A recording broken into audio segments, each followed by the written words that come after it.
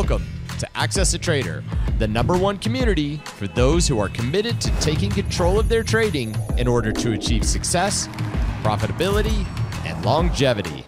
Thank you for joining us. Here's Dan Shapiro to help you find your edge, master your process, and own your future.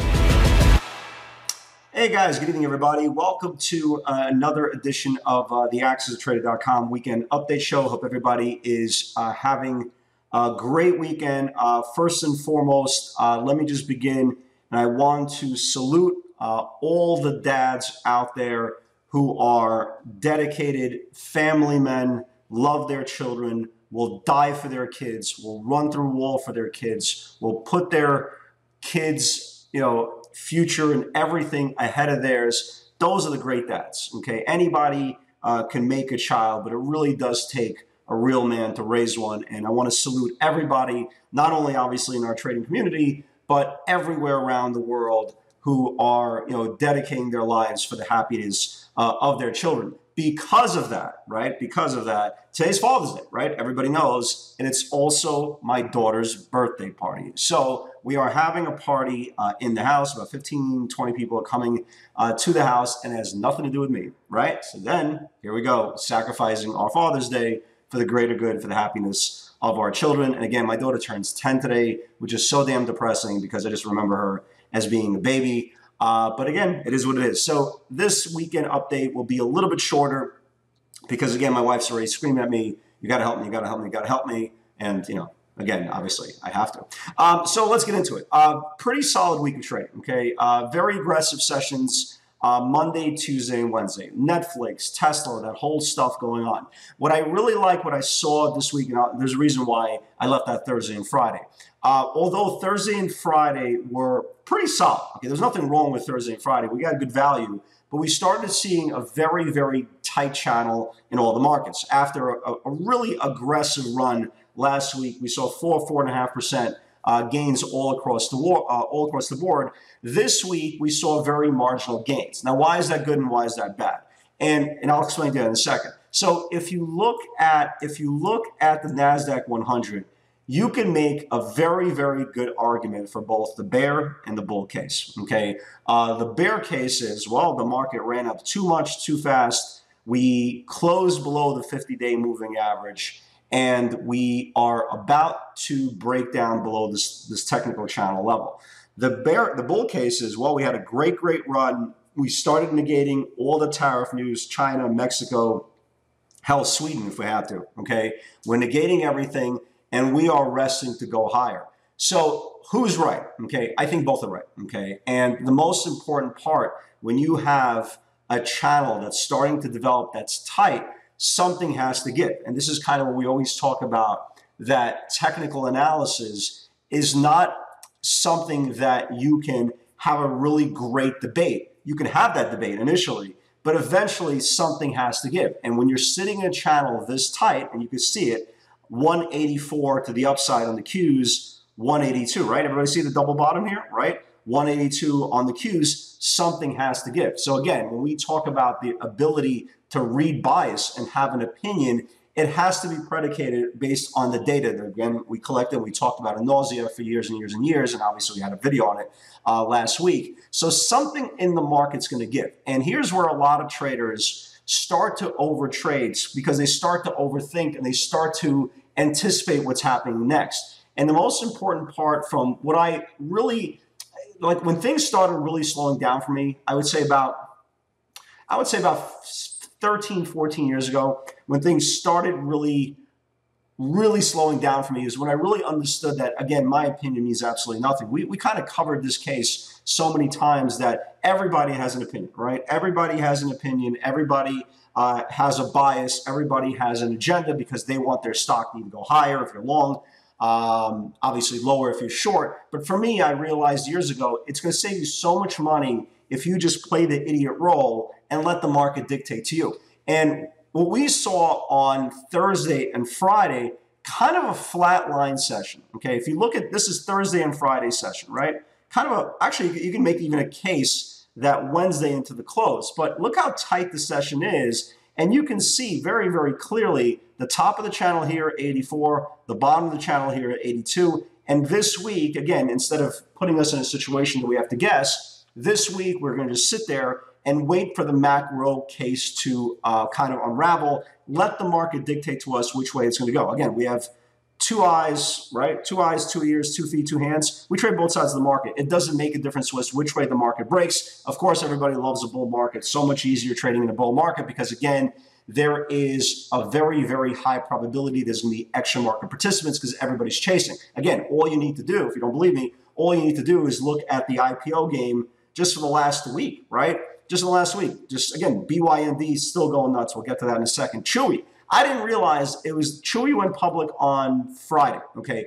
I didn't realize it was the same Chewy that we've been using, right? For all you guys who have animals, I'm sure I'm not the only one. Chewy's an awesome, awesome site. It's much cheaper, I think, than Petco or PetSmart online stuff. It's really, really good. I definitely recommend you buy food, toys, all that good stuff. So Chewy went public. You had stocks like FVRR that I traded on Thursday, right? On Thursday, and just all these IPOs are going nuts. And it really does really show how aggressive this market still is. Even despite the fall we saw for 7 weeks straight, people were still chasing prices. So again, obviously we would love to see the Qs kind of confirm this 184 level, because again, it'll just bring an increasingly amount of aggression into every other trade. But again, very, very important week for the bulls, the bears. Again, if we reclaim 84, we probably are starting to march in the summertime to 52-week highs, and we start reclaiming this 82 level to the downside, then yes, you can see what our future could potentially wind up. Again, another thing, I think one of the biggest wives' tale that people talk about, and they always hear about it through a third person, they kind of roll with it, and sometimes things just start having a life of its own. The idea that summertime trading is slow is absolutely ridiculous. It's absolutely false. Last summer was ridiculously aggressive. These beta names were great. And if you believe that the IPO game is still very, very strong, I mean, look what's happening now. Again, today is only June the 16th. Summer officially hasn't even kicked off yet. But you can see the aggressive bias of how some of these stocks are moving. Again, BYND is moving, goes up $15, $20 a day, right? These IPOs are going nuts. You're still having really, really good channels most days on beta. So where is the slow? And again, if you believe, especially if you're an intraday trader, if you believe that the market is slow in the summer, you really have to reevaluate what you're trading. Okay, I mean, if you're trading Procter and Gamble, right? If you're trading, God knows Oracle, yeah, maybe it's a little slower. But if you're trading beta, if you are trading stocks with the highest average true range throughout the day, and there's so many opportunities generally on most days, you should be okay. So again, don't listen to the whole market makers run the markets, algos run the markets, the market is slow in the summertime. It's all nonsense. All nonsense. If you noticed, I kept it PG, again, for the kids, for Father's Day, but it's all nonsense. It all depends on your individual process. It all depends if you're a swing trader, scalper, whatever the case may be. But again, the myth of the market slow, because if this is slow, God help us what fast is, because this is really, really aggressive action. Again, very, very solid week. Monday, Tuesday, Wednesday, super aggressive. Thursday, Friday. Thursday was kind of a weird day. I put on a lot of trades to make a very, very modest day. And this is kind of how we started seeing the ranges really start to contract. And Friday, for the exception of like BYND and Disney, you started seeing really slower, narrowing action, and Facebook as well. But it's very, very important to kind of don't judge one day and kind of make that whole argument that, again, everything is slow. It's not slow. I think the fact that the Qs are trading in a $2 range right now is the reason why the ranges are contracting. Come Monday, Tuesday, we confirm 184. You'll see beta really launch. And obviously, if they start confirming this 82 level, well, beta will really implode as well. So I think the ranges will start to expand. Our job is just to wait for the value until we get that confirmation. So let's get into Friday's session. Okay, guys, let's get into Friday's session. Again, I know every week I try to give some advice to aspiring traders. I'm just a little bit pressed for time. Again, my wife's already like she's ready texting me, say, you got to come downstairs, you got to come downstairs. So here's my advice, and this is kind of the best advice that Meyer Hoffman, one of my two mentors, they gave me a long, long time ago. Okay, Dan, don't trade like a schmuck. That's it. That's my advice for the day. And what that means is you don't need to trade every single day. You don't need to be in every single trade. You don't need to be in every single trade that retail is doing. You don't need to be in the hot stock of the day. You don't need to follow the herd into it. Have an opinion, right? Have an opinion. Even if you're wrong, have an opinion. Don't trade like a schmuck. Again, sometimes the most simplistic advice really sticks home and really gets into your subconscious. So again, going into this week, we are delta neutral until we get confirmation. But again, individual plays will be there. So let's talk about Friday's session. Here is a trade that could have been awesome. Some of you guys got filled. Some of us didn't, like I didn't, on the dip. And I'll explain to you what happened. So we were looking at Disney, right? We were looking at Disney. Disney had a monster day on Thursday. So I turned around and said, look, any buy, okay, any buy into support is going to squeeze the shorts. And I was bidding 150.40. Okay, that was the rising support. I was bidding 140.40. It traded 140.53 and exploded. Okay, absolutely exploded. So I missed the dip buy. I got long red to green, and the stock. The stock did very, very well. Put up a 70-80 cent candle. Did well. Did well. It obviously came back. But again, one good piece of advice, just to give you guys, especially if you're new traders, anytime you see a stock explode the previous day, it's a really high probability trade that if it opens up weaker and washes out into rising 60-minute support, shorts will get trapped there. So if you're trading on 1 and 5 minute channel, consider the 60-minute view. And once you start seeing stocks trade right into support, it's a really, really good high probability trade. So for all you guys who caught the dip, you got a monster trade. I did okay with it, red to green. I still like it. I think if it once confirms 143, it'll go higher. Tesla was disappointing. Okay, it was really, really disappointing. Let me tell you why. So I was looking at this 215 pivot, right? And again, why was 215 important? 214.90. 214.90, 214.90. So you can see it's all air up here. There's no supply. So I get long on the 215 area, and I know right away, and if all you guys who trade Tesla right away, you guys know when Tesla goes, it goes. There is no, well, it goes up 50 cents, let me rest. No. It goes $3, $4, $5 a share. And if you look up here, it's all air. There's nothing between 215 confirmation to 228. And the stock, so I buy the 215, and the stock starts going up, as you can see here. It starts going up, and then it just does nothing. The whole rest of the day goes right back in. So, I took some off. Because, again, I could tell once Tesla only goes up like $1 and change, I could tell something's wrong. So I took some off. I took two-thirds off, and the rest I got broke even on, which was fine. I still like it. I think they were cleaning up a seller. You could clearly see it every single time it went 215.5, even 216 sellers came in. So there must have been a seller in the crowd that sometimes, and I say this all the time, charts don't lie, but they don't tell the truth sometimes as well. So I have to believe it's still valid. And once it starts getting above 217, maybe finally it goes on Monday. So I was a little disappointed on Tesla, but again, like I always say, a modest profit or a small profit is much better than a small loss or a moderate loss. So CRWD, I didn't trade this one. CRWD, 72.50, 72.50. It never got above.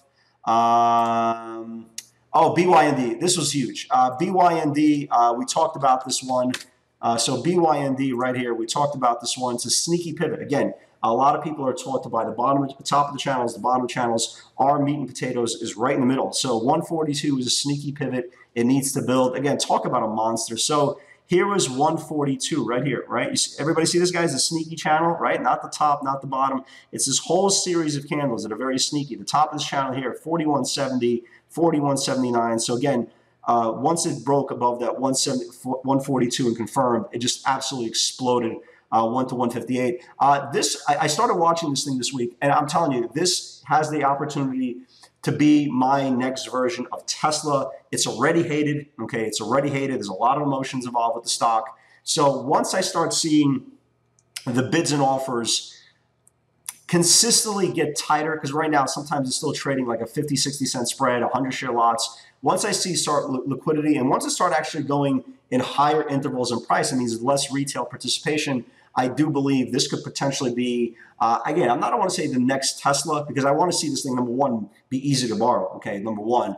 But I also want the bids and offers to be tighter, and I want to see more liquidity as it goes higher in price. But I'm starting to really like this, and I think I'm going to start trading this thing on a daily basis, especially if it's once it starts getting easier to borrow. Because who the hell wants to pay to play? Again, not me. But that's that. So, big move for all you guys who caught it. Put up a $15 candle. If you made $3, $4 is a good trade. Anything above that is gravy. So that was well. And Facebook was strong as well. 50, 80 needs to build. Again, going into crypto, whatever. Okay, so here was the 50, 80. Here's the 50, 80 confirmation. It went to like, it basically went up $1 initially, and then, came in and rallied back again. So solid Friday. Again, nothing crazy. You want to hear some nuts? I even bought a small cap stock. Ready? I even bought a small cap stock. If you guys noticed, on Friday, there was a buyer that came in on the option flow of all things, right? And the buyer came in with July dollar calls, and you saw the stock. And people in the room in live webinar bought it. It went from 68 cents to like $1.12. So I was watching. I saw order flow in this ENT. So I started buying this thing. Same thing. Somebody bought a dollar calls, a July dollar calls. The stock 60. It was 69 cents. So I bought some stock at like 67 and a half, 68 cents. And the stock went to like 80, 72 cents. Who knows? Maybe I get lucky. Who knows? Maybe I get lucky in this thing as well. So overall, pretty solid week.